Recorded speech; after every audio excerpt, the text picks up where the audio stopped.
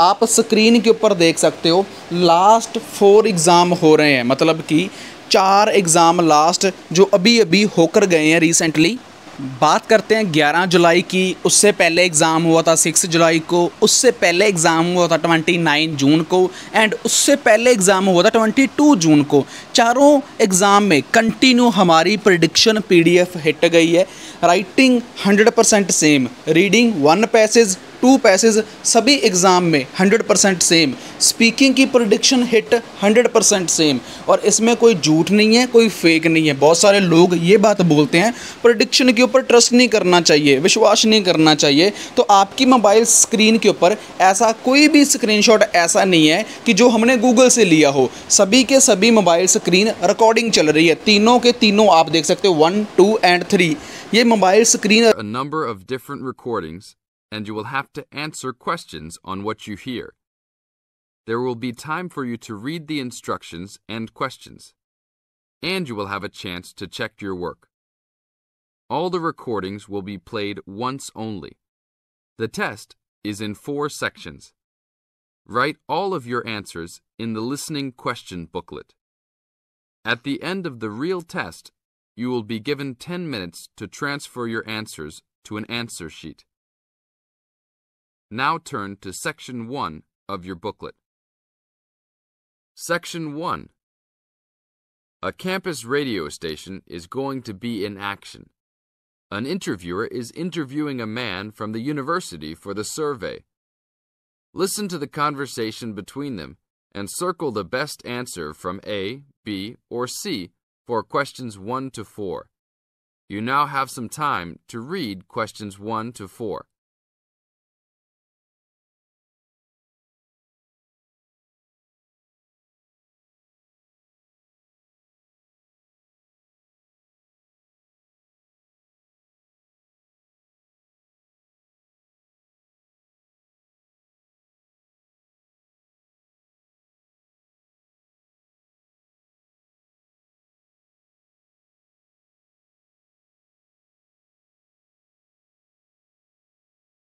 Now, we shall begin.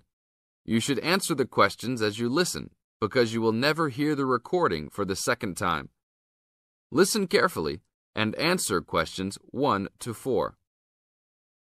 Excuse me, I'm conducting a campus survey. Would you have time to answer a few questions? What's it all about? We're doing some market research for a new campus radio station starting in the next few months. That's okay. Sounds good. Great. I'll just work through this form with you. And if we could start with some personal background information? Sure. Right. If I could have your age, please. 26. Okay, good. And are you a student, teacher, or in another job? Well, I'm a tutor, but I'm also a postgraduate student, so I don't know what you might call me. What do you think? Okay, well, I'm more of a teacher, really. Fine.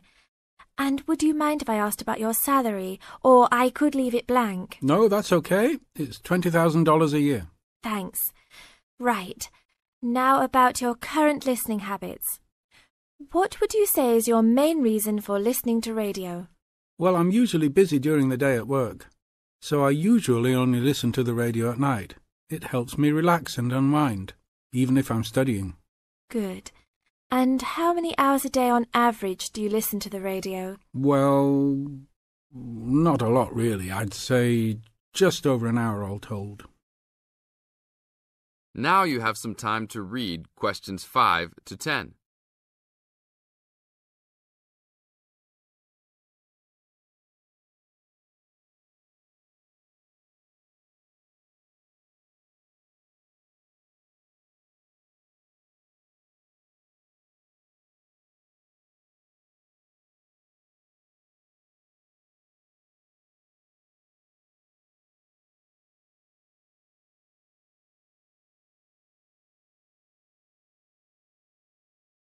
Now listen to the second part of the interview and answer questions 5 to 10. So, what are the 2 main times of the day that you listen to the radio? Well, for a little while around breakfast time, and then it tends to be later, after dinner, when I've finished any serious work I need to do. And what sort of radio programs do you like? I like the news, but I also like classical music. It helps me to relax. Fine. And turning to the new campus station, which type of programs would you prefer? I think the existing radio stations cater for my need for news. So I'd like to see programs about local information, providing a service to the campus community. And in the same vein, perhaps more for academic viewers, some lectures or relevant programs. Oh, I see. And if you had to give the new directors some specific advice when they set up the station, what would you tell them? I think I'd advise them to be careful about the quality of the broadcasts. The sound system.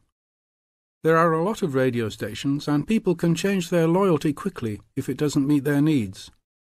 I think they should do more of these kinds of interview too, talking with existing and potential customers. Oh, I'm pleased you think it's useful. Certainly, yeah. Good. Now, this station will not be fully funded by the university. So how often do you think it is tolerable to have adverts? I think, well, out of that list I'd say every quarter of an hour. Of course, that's providing they don't last for 10 minutes each time. Oh, quite. And are you interested in attending any of the special promotions for the new station? Yes, I'd be happy to, as long as they're held on the campus or nearby. OK, I'll note that down. And finally, may we put you on our mailing list? Well, I prefer not, except for the information about the promotions you just mentioned. OK. Can I have your name and address? Of course. I have a card I can give you. Oh, great. And thanks a lot for your time, and we look forward to seeing you. Yeah, sure. Thanks. This is the end of Section 1.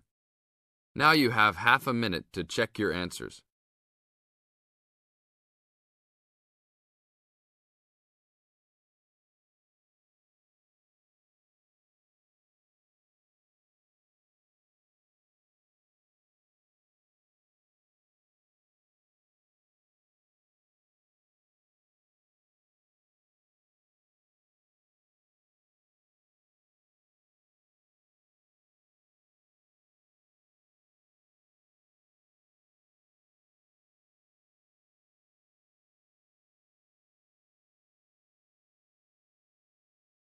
Section 2. In this section, you'll hear a conversation among two students and their tutor about the presentation they are going to make at the tutorial class. First, you have some time to look at questions 11 to 16.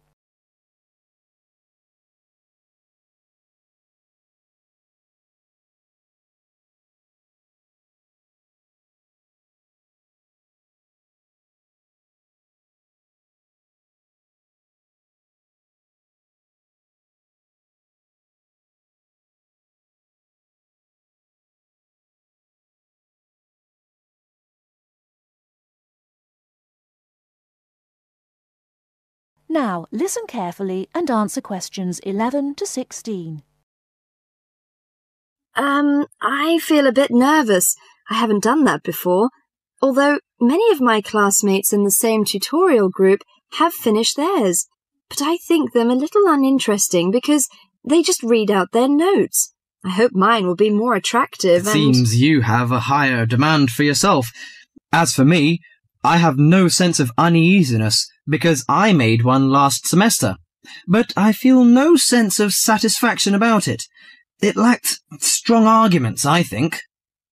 How much did you get for the last presentation, Jason? 83% actually, but my goal for the next one is over 87%. It's pretty good. What is your topic for this one? Strategies for reading. I feel my biggest problem is in the reading speed, rather than vocabulary, which is most students' problem, though. I am slow, especially in reading articles on my major courses. They are complex and dull. Have you found any effective methods? Well, I am not quite sure. I suppose to skim the books or articles is a good approach. Yes, by skimming the book first, you get the choicest parts. It saves a lot of time. You don't have to read every word of the passage, but you have to learn to read certain parts intensively. Yes, I include that in my presentation. There is one thing I'm not clear yet. Why don't we make presentations more related to our major? Once you learn to write clearly, read analytically, and listen to lectures effectively, you'll begin professional tutorials. That means you should... Before you hear the rest of the talk, you have some time to look at questions 17 to 20.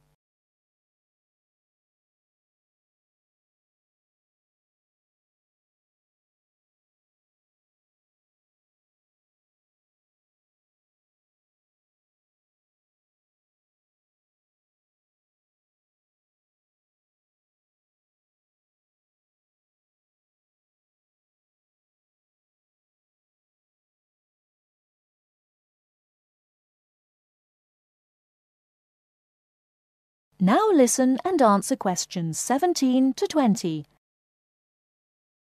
6. Well, Karen, how is your presentation? I am still in a panic. I want to find some more interesting topics about writing, but I wonder what articles I can refer to, because there are so many of them. Did you get the list of the reading materials handed out last class? Yes, but there are over 20 on it. I have only a week to prepare, so I wonder if Okay, you could... let me give you some suggestions. You needn't read them all because some of them deal with the same issue. The article by Halsworth is really worth reading. It covers the aspects of organising the thoughts and ideas. Okay, Halsworth. You should also read the article by Jackson, but just look at the part on research methodology, how they did it. Right, I'll read that one. You should also read the article by Fisher, but just look at the part on the writing plan. That is, how to plan your writing in a systematical way. Okay, Fisher, got that. And if you have time, the one by Risewell says very relevant things.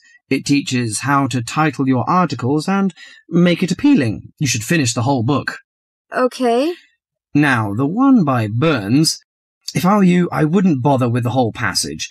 Just read the conclusion, which summarises the use of rhetoric.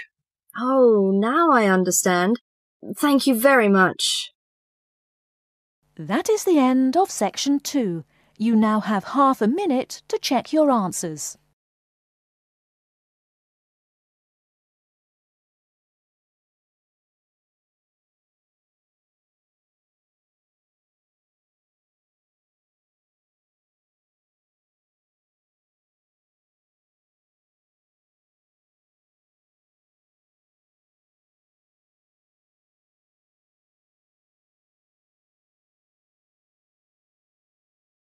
Section 3. You will hear a student, Alex, asking his tutor for advice about essay writing. You now have 30 seconds to read questions 21 to 27.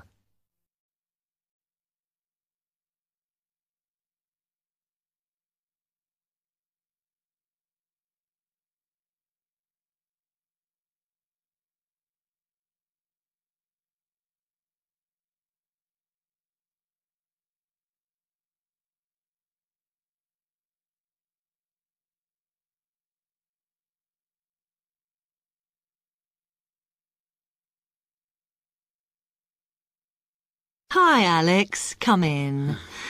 I gather you wanted some help with writing essays. Yes, I'm finding this first term difficult, and I'm worried about the assignments we have to do for January. Well, let me see if I can help. You shouldn't panic about it, because essay writing is a very straightforward process, really. What it involves is organising the information that you want to include. You shouldn't have more than you can easily manage within the word count. Make sure you haven't got too much or anything irrelevant. You need to look at that and work out what you need and what you don't need before you start. And then you just have to think about how you're going to put forward your argument. Oh, that sounds very straightforward when you put it like that. But I'm worried I haven't got the necessary skills for writing an effective essay because English is my second language. Well, perhaps you misunderstand the skills you need. You need to be able to analyze your data, and then I would say the skills of interpretation and expressing yourself are important. Perhaps it's this last one that bothers you, but the more essays you write, the more you will develop these skills. Yes, and I don't quite know how to improve at that. Though, as you say, I know practice will help. And I need to make sure I've got everything ready before I start. Yes. What is vital to good essay writing is preparation. So make sure you build in enough time to do the research you need. Are there any other sources I can use to help me with essays? Yes. You should go to the library and look through the reference section, because there are books that focus on the style we use in academic writing, and those will help you a lot. The other thing that you should think about is what happens when you've actually written your essay. Too many students just complete their work and hand it in, whereas what you should be doing is making sure that you edit it as thoroughly as possible. Oh, yes, that's a good idea. Then I'd pick up any mistakes and also see if it reads logically. Exactly. The other thing is, again, what a lot of students do is get their essays back, look at the marks, then just file it away. They don't realise that if they checked it through and looked at what the tutor had written, then they can learn from their old essays. Yeah, I can see that's a good idea. So, is that okay? You can always come back to me. To read questions 28 to 30.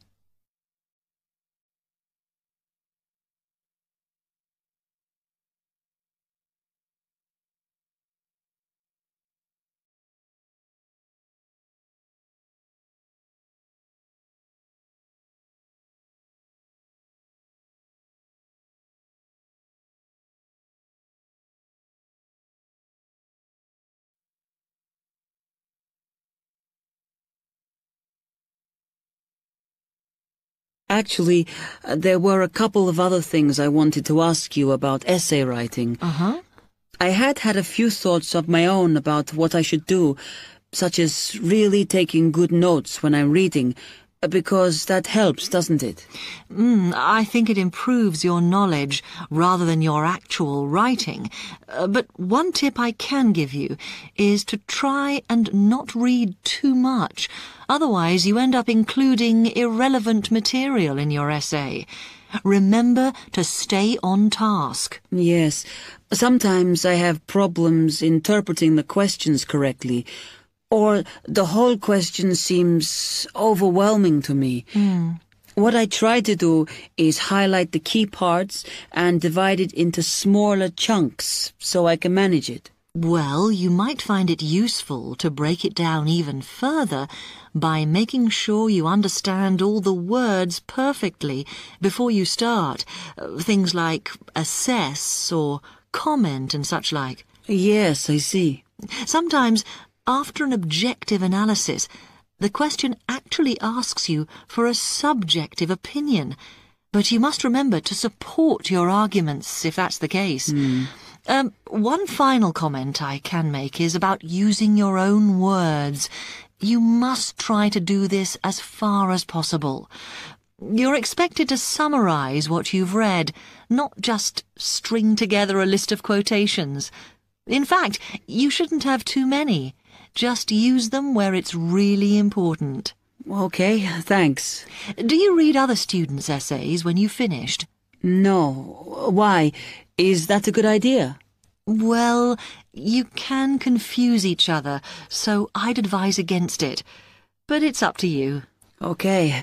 Thanks very much for your time.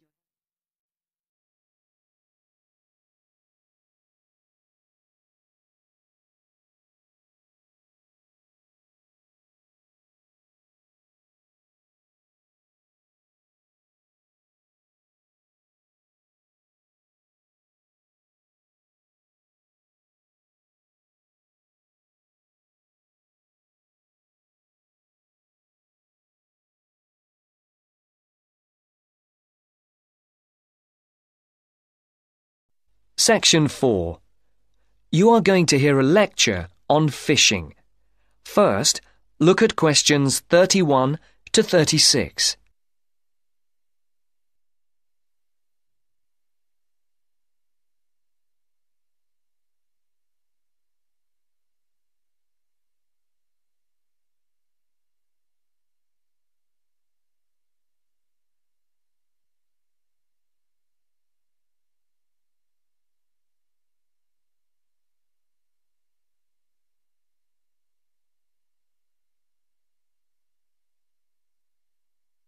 As you can see, there are 4 alternative answers, A, B, C, and D, for each question. Decide which alternative is the most suitable answer and circle the correct letter. Good morning again, ladies and gentlemen, and in case you've forgotten, my name is Dr. North from the Marine Habitat Research Unit at the University, and I'm going to continue from the lecture that I gave a fortnight ago on humankind's relationship with the sea from a historical point of view, and also on attitudes to different types of fishing. In today's talk, I would like to focus on the current problems in the fishing industry in Europe, and in particular, the present scarcity of marine fish. As with the last lecture, I've placed a book list, a few relevant articles, and a copy of this lecture on the department website. A statistic to begin with. Since the 1970s, stocks of the most heavily fished species have fallen, on average, by 90%. And why has this happened? Well, there's a chain of events which begins with the demographic changes that have taken place in the world over the last century. During this time, the world population has grown at a phenomenal rate, with efficient and heavy fishing, which is technology-driven, meeting the increasing demands for food. As a consequence, many fishing stocks in the European waters, from the Atlantic to the North Sea and the Mediterranean, are now on the verge of collapse. But the problem is not restricted to European waters. It's a situation that's all too clear all around the world. Fish stocks in the Pacific Ocean, for example, are now on the verge of collapse due to a combination of overfishing and natural changes in ocean ecology. And there's another reason behind the increased demand for fish, and that is the changes in the eating patterns of different countries. Certain countries have a long tradition of fishing, for example, the southern European countries, but eating patterns have changed in countries like the United Kingdom, where fish was once considered as food for the poor rather than the rich. People have been turning to fish as a cheap and healthy alternative to meat, driving up demand and depleting stocks. Food scares like BSE and foot and mouth disease have also driven people away from eating meat, which again is invariably replaced by fish. Before the speaker continues, look at questions 37 to 40.